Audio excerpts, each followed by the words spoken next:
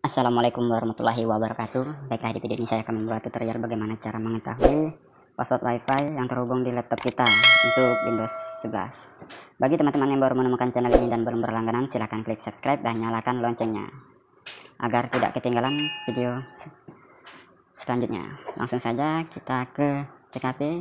Kita klik searching dan kita tulis network, lalu kita enter. Kita lihat seperti ini. Lalu kita pilih wifi nya, kita klik kanan, pilih status, langsung kita klik wireless wifi test, lalu kita ke security, lalu kita centang show karakter. Mungkin itu saja tutorial singkat saya akhiri dengan wassalamualaikum warahmatullahi wabarakatuh.